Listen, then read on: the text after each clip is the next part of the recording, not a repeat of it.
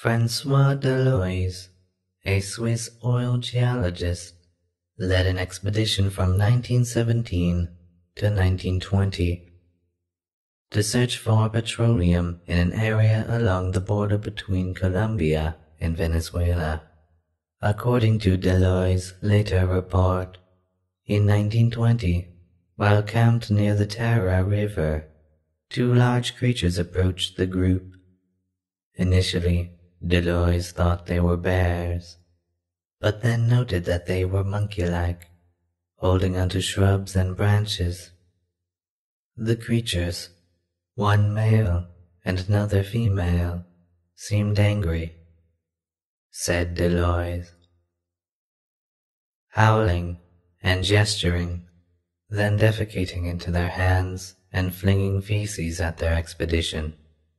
Fearing for their safety, the expedition shot and killed the female. The male then fled. De Loys and his companions recognized that they had encountered something unusual.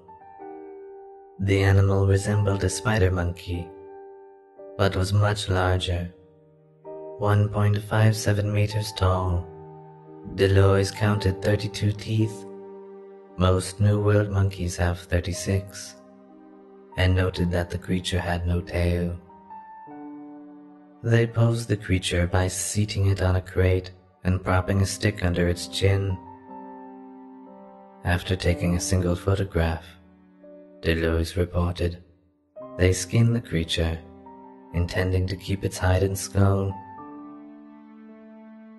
Both items were later abandoned by the troubled expedition.